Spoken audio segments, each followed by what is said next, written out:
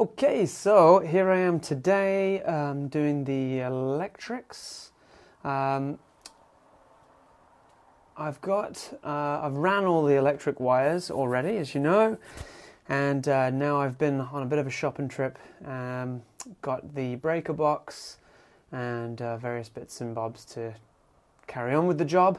So I'll show you what I've done inside the house, leading the cables out to the service box. And then we'll go and have a quick look inside and see where I'm at with the breaker box. Okay, so as I've shown you, all the wires, they run through the studs, and the ones they're supposed to be, this gap here is supposed to be I think 1¼ inches away, and anything under that needs to receive one of these plates to protect it. So 1¼ inches is the depth required there. If it's not, then we need a plate. The wires then all run into this area underneath the main window here, and I've just drilled out some holes. So this is the left side wires from operating the left side of the house, and these are the wires that run down the right side of the house. This is the 12-volt breaker box, which is going to be separate. There's going to be another wire coming in. I've got a spare hole here, which will bring in the wire from the transformer. So the power will go from the breaker in the 120-volt breaker box to an outdoor socket outlet, and then I'll plug in the transformer to that outlet and then bring the 12-volt from the transformer through here up, and I've got some holes in here that I'll feed it, and we'll just wire up this 12-volt breaker box. So I just used I think 5/8 or something like that drill bit to drill those 3 holes, and those holes are basically lined up with an octagon box on either side. So let's go and take a look at that right now. Okay, so this is my service box. I have, if you haven't seen, I've got a sliding door on the front, and I'm just halfway through installing the wires here, and I thought I'd give you a quick demo of what's going on. So on the other side here, you can see the little shallow round boxes. They basically have little knockouts in them, and this one here, you can see the knockout is still in place. I haven't knocked that one out, but I've knocked the others out. And then I used those little plugs that I screw in, and they have little clamps to clamp down the wires to keep them in place. So I screwed in. I've got the 3 on this side coming out, and they're clamped in. And then on this side, I have 3 at the moment, but as I mentioned on the other side, this one here is for the 12-volt that will eventually run through that middle one there. Once I've got everything set up there, I will put some spray foam in from the other side just to block that up. And then I have the breaker box here. It's just a sub panel, as we're just going to be plugging in with 120 volts. I'm going to just use this sub panel because we have a 30 amp breaker on a post elsewhere that we're plugging into, and I haven't yet decided what to do, whether to have 2 ways of powering, 30 amp and a 20 amp. So we'll get into that another time. But for now, I've got the left side of the house coming out here and then into these boxes. Now, some codes dictate only 1 wire per plug socket or per hole here, per box connector. So I have done that. It may be that you're allowed to put 2 wires through 1 connector, but I'm just keeping it simple and as safe as I can. So I've knocked out the holes, 1 for each wire. I've only got 7 circuits. This is a 4/8 panel. So it's 4 circuits, extendable to 8, with the space saver breakers, which I'll show you in a bit. So yeah, I'm just stripping down the wire. I bring it through, I've clamped them down here, and I bring the wire through, and then I strip it and I pull off the insulation sleeve. On the very end of my insulation sleeve, when I was wiring it, I wrote where it goes. So this is the bedroom and the office power. And so when I strip this whole wire off, I cut this piece off the end and slot it right back on to the live, because that's going to go to the breaker. The white and the ground are going to get wired up. So the neutral is the white one, which goes on this panel here, and the ground is usually a bar that's connected to the very back on the metal of the breaker box itself. So the grounds will go there, the neutrals will go there, and then all the breakers will be placed in here, and the live, which is the black one, is going to go to the breaker. I haven't wired in the mains power yet, but I have left a little hole for it here.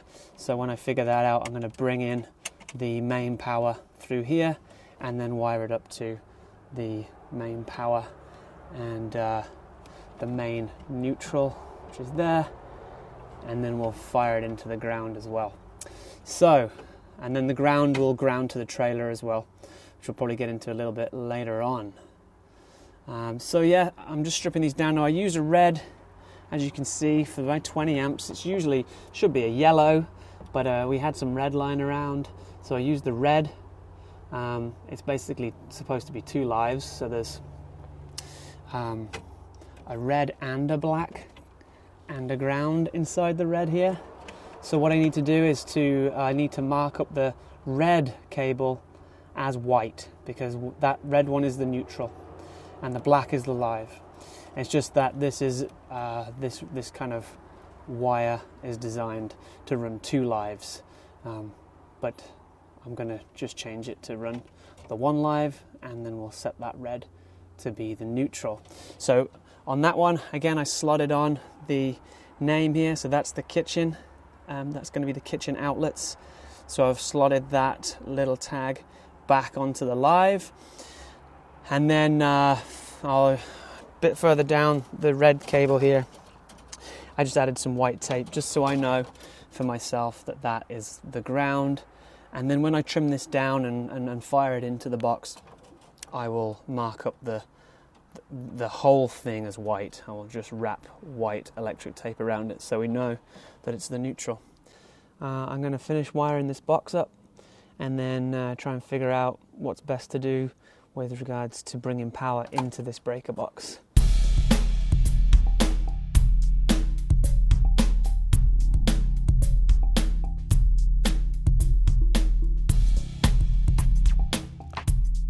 Okay, so it's taken me a couple hours to get this wired in. I'm not an electrician. This is the first thing I've ever wired, apart from the inside of the house. So don't take this as textbook at this stage. I'm going to get an electrician to check it over before I fire it up. But I'll just talk you through what I have done, and it seems to make sense to me. And based on all the things I've seen and previous breaker boxes filled in, it seems to make sense. So yeah, let me show you.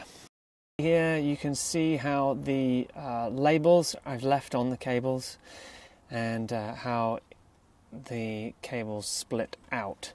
So currently I have, this is a 4-circuit breaker which is expandable to 8, which means the standard size breaker, which this one here you see with two 15s on it, is the standard width breaker, but it has 2 breakers built in.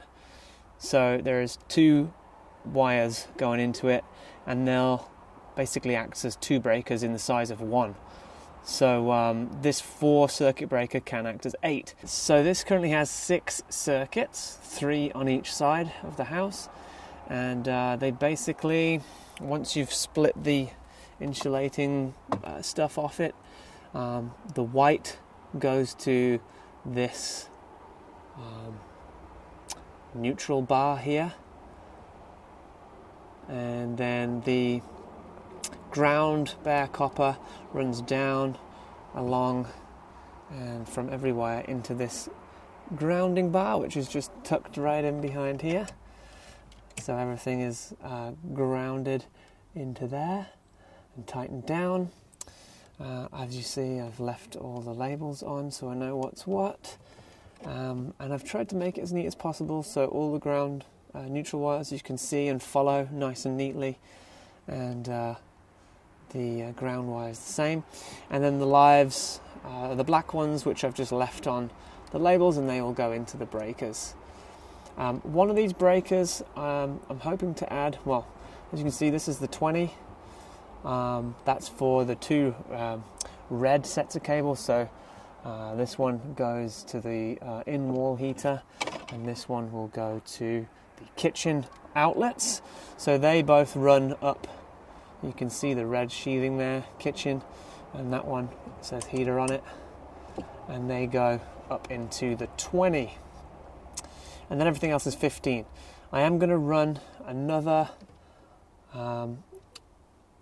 breaker here, and that's going to be a 15 and a 20, so you can get them with different amps on the breakers. So the 15 and 20, the 20 I'm going to use to come out to basically one of these guys. I've got a GFCI for outdoors, and that's just going to mount somewhere around here on the wall below the box. I have the main kind of box here for it too, so that's going to get wired up there, and the 15 I'll use for another outlet as well, which will be in here, or it might just be there to expand if I need at some point. So that's where I've got to so far. I do need to run main power into here, and that's then going to supply the main in for the positive there, and then I'll feed the neutral to this one. So we'll check that another time once I've figured out how I'm going to progress from here.